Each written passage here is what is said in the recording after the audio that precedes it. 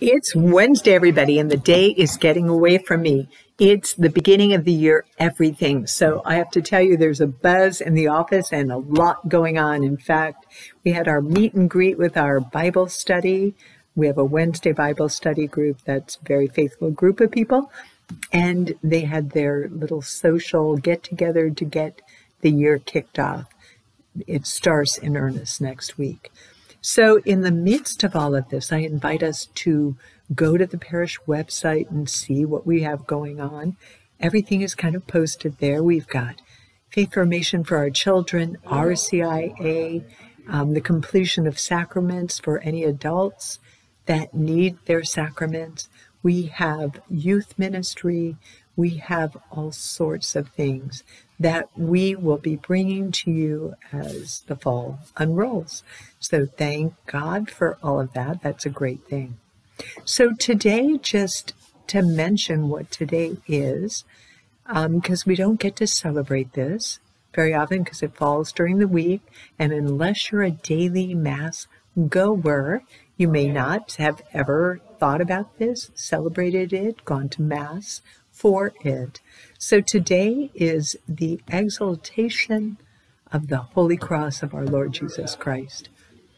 Think about that. Exaltation of the cross.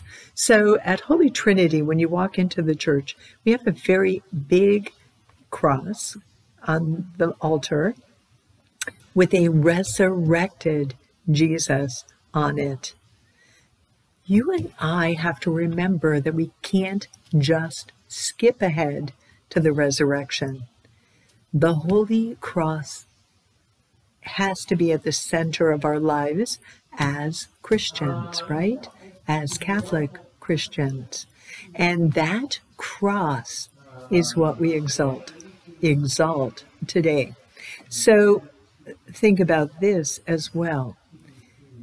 When we look at the cross, we don't just have that instrument of Christ's death, but we have Christ himself. Christ's body, called the corpus, is on the cross on purpose, so that we look at the price of our salvation. That's what the cross of Christ shows us. Not only the instrument of his death, but who it was done to and why. For you and me, for our ultimate salvation.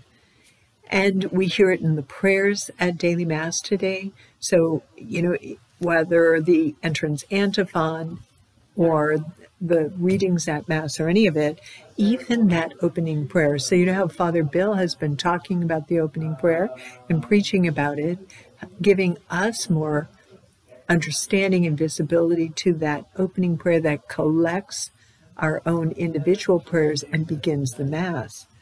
Today's collect starts like this. O God, who willed that your only begotten Son should undergo the cross to save the human race. That is what today's feast is.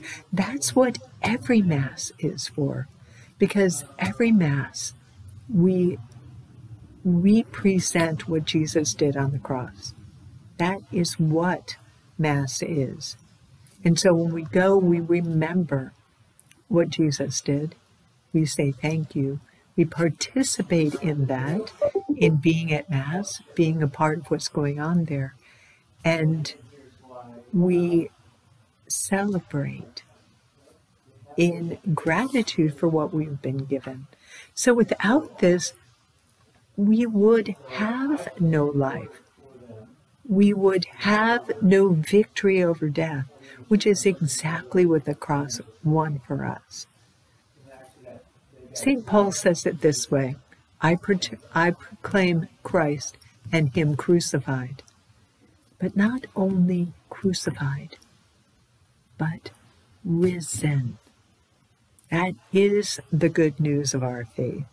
So on this feast of the exaltation of the Holy Cross of our Lord Jesus Christ, thanks be to God for the celebration, and you and I should say thank you.